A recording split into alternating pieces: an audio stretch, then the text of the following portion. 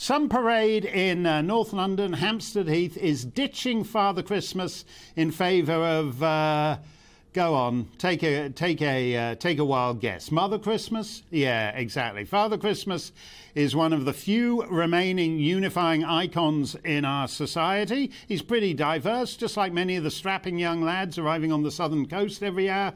He goes by different names in different countries: Le Père Noël, Babbo Natale, the Weihnachtsmann. Pretty diverse, but not sufficiently so for our time. So he's being replaced by, well, can you guess? Trans Father Christmas, Muller Christmas, Rudolph the unvaccinated reindeer. They never let poor Rudolph join in any reindeer games, not until he gets that double jab. No, they're cancelling Father Christmas in favour of Mother Christmas. Yawn.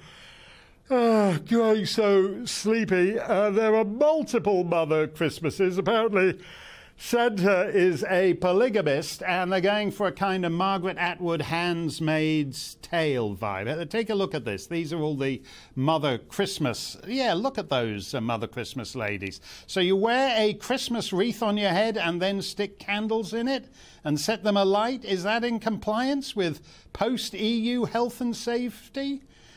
Going around with lighted candles on your head could all get a little incendiary if you run into a chap on his way to Liverpool Women's Hospital. Father Christmas is a woman. Superman's a bi guy. The new James Bond is a Somali asylum seeker posing as a Sudanese asylum seeker who's converted to the Church of England and is living in the room above M's garage. But do let me know if you've got a most boring diversity story of the week. Mother Christmas is certainly that. I remember as a young lad with the Independent newspaper when it started, I think the first Christmas it started, I was sent to see a production in which somebody sang "I Saw Daddy Kissing Santa Claus."